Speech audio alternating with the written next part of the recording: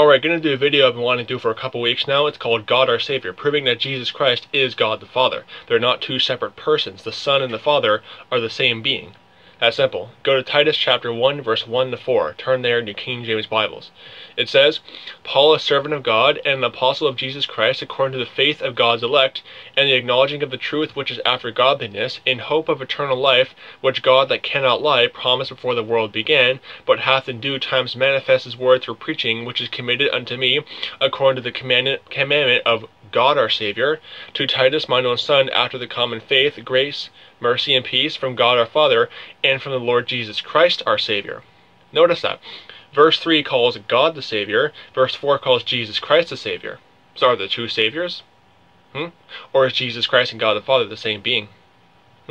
Interesting. Titus chapter 2, verse 9 to 14. Turn there. Titus chapter 2, verse 9 to 14.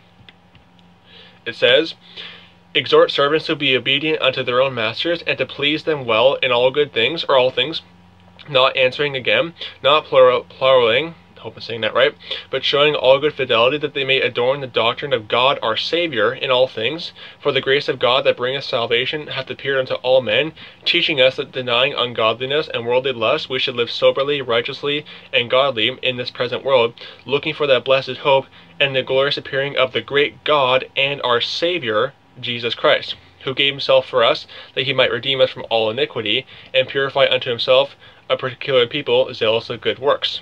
Again, notice that. God is called the Saviour in verse 10, but verse 13 calls Jesus Christ the Saviour, and it calls him the great God and our Saviour. Again, are there two Saviours? Or is Jesus Christ God the Father? Interesting. Titus chapter 3, verse 1 to 6. Go there. Titus chapter 3, verses 1 to 6. Put them in mind to be subject to principalities and powers, to obey magistrates, to be ready in every good work, to speak evil of no man, to be no brawlers, but gentle, showing all meekness unto all men. For we ourselves were sometimes foolish, disobedient, deceived, serving diverse lusts and pleasures, living in malice and envy, hateful, and hating one another. Good verse proving a changed life. They were that way. But after the kindness of the love of God, our Saviour, towards man appeared, not by works of righteousness which we have done, but according to his mercy he saved us, by the washing of regeneration and renewing of the Holy Ghost, which he shed on us abundantly through Jesus Christ our Saviour. Again, you see the same thing. Verse 4, God is called the Saviour. Verse 6, Jesus Christ is called the Saviour. Jesus Christ is God.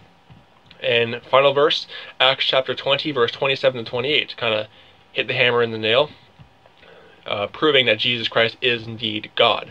He's not some kind of separate demigod that's lesser than God the Father.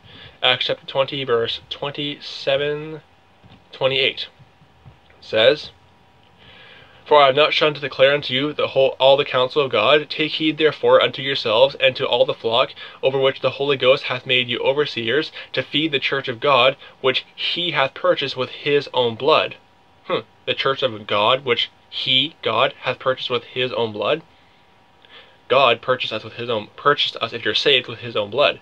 Jesus Christ is God the Father. They're not two separate persons. Jesus Christ is fully, completely God within himself. So, and I used to be a Trinitarian, by the way. I used to be a radical Trinitarian back when I was lost. The Bible teaches that Jesus Christ is God the Father. Okay? He is the Son of God. I used to believe that God is three separate persons. But after getting saved, obviously, after Jesus Christ saved me, and after searching the scriptures, Jesus Christ is clearly God the Father. Okay? There's one God, and it's Jesus Christ. Now, there is separation in the Godhead. I've gone through this in other videos. There is separation in the Godhead, but they're not they're not three separate persons. God the Father, God the Son, God the Holy Ghost. They are one being. It's just that simple. God purchased us with his own blood. God is a Savior. Jesus Christ and God there's not two Saviors. There's one Savior, Jesus Christ, who is God the Father. So don't be deceived by this Trinitarian paganism. It basically is lowering Jesus Christ down to being some kind of demigod. That's what it comes down to. It's blasphemy. So don't be deceived. May the grace of our Lord Jesus Christ be with all the brethren. Goodbye.